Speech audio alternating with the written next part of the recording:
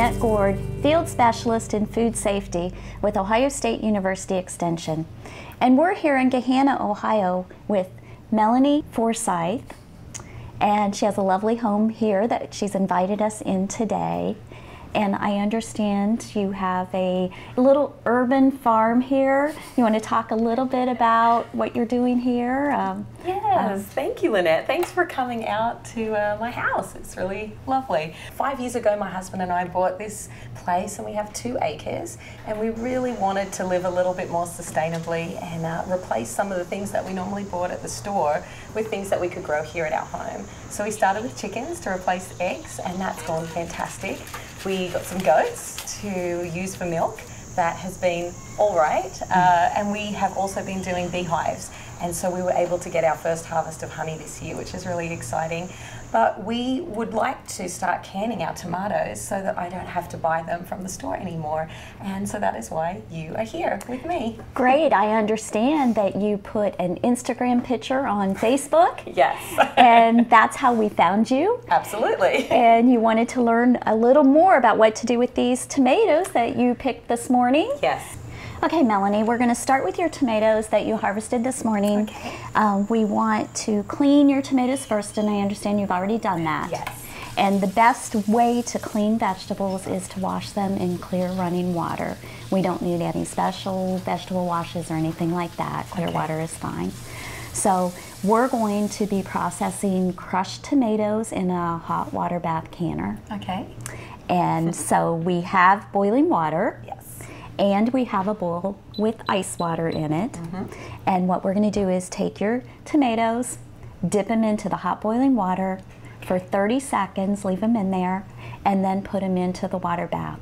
And what that will do is that'll help us so we can slip the skins off of there. Do they just come right off? They do, and we'll see Wonderful. that. Okay? So let's get started.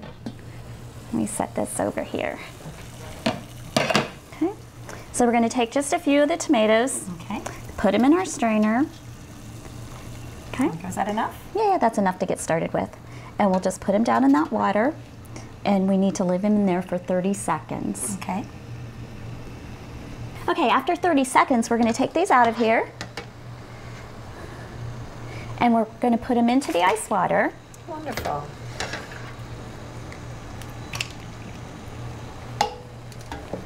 And then this is the part that you get your hands dirty, and maybe it's a little warm, but you're going to take them out of here.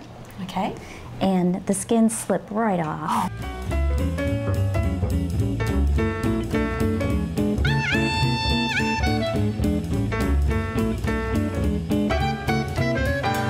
Okay, we're down to the last 2. Let's get these finished and into the pot. Okay. And then the next thing we're going to do is take these crushed tomatoes and put them on to boil. And just cook them down a little bit so that we can get them in the jars.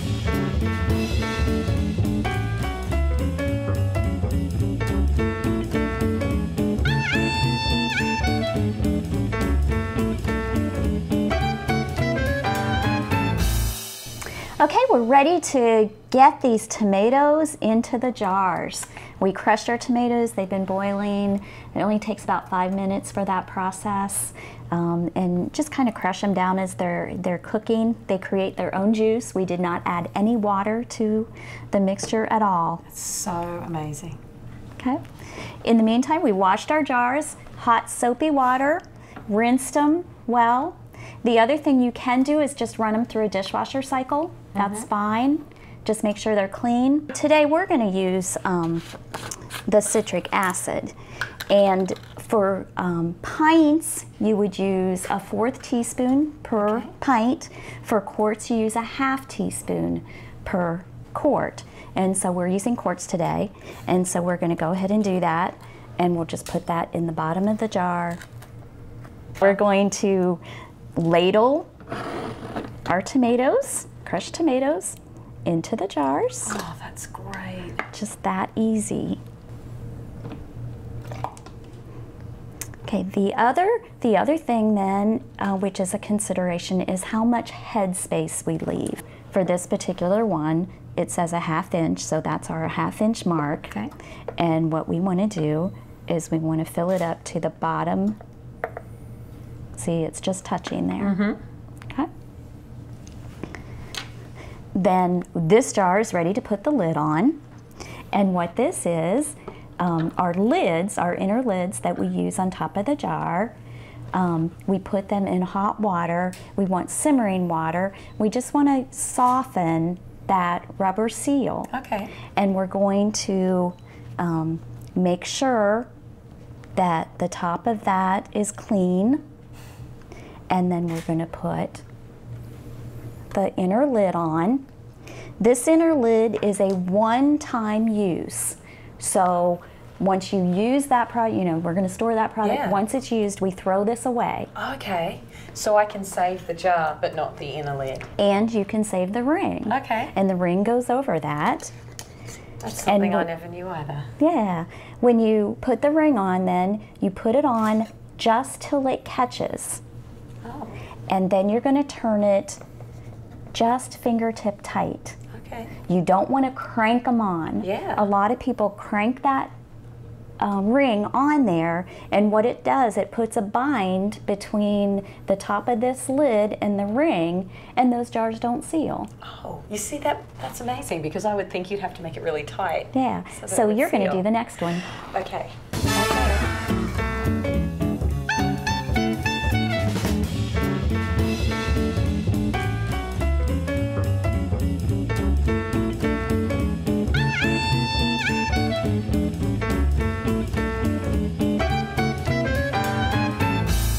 And we're going to move our canner over onto the burner. And it does get very pretty heavy. Oh, goodness me. Okay. Okay. Go ahead and put it on high because we want to get that water boiling. Now is the time to go ahead and fill the canner, and you want the water to be an inch above the top of the lids. Okay. Okay, Melanie, the time's up. We've processed these for 45 minutes, so go ahead and turn the heat off. Okay. We'll take the lid off. Wow. It's boiling in there. Yeah. Okay, so as soon as that calms a little bit, because you don't want to burn yourself, you know, the rolling boil can attack you, I guess. So go ahead and take them out. As you're taking the jars out, make sure you pick them straight up and just place them on your towel. And you want to have a nice flat surface that you can put them on. Canned goods should be used within a year. Okay. So just put up enough that you would use for 1 year, and next year you'll process more. Wonderful. I'm so excited. Okay, well, thank you for allowing me to come into your home and show you how to do this. We really appreciate it. Oh, Linnette, you have been it's just been a joy to have you here. So thank you so much for taking the time to come to my house. I feel ready to try Ready to do some more, huh? Yes. And there's other products that you might want to try too, and so don't forget to go find our fact sheets and work through those. It's just a good place to start. You can also go to our website, which is go.osu.edu /foodpreservation. We also have other videos that are available for you on a variety of food-related topics. You can go to youtube.com /OSU extension. Thanks for watching us today.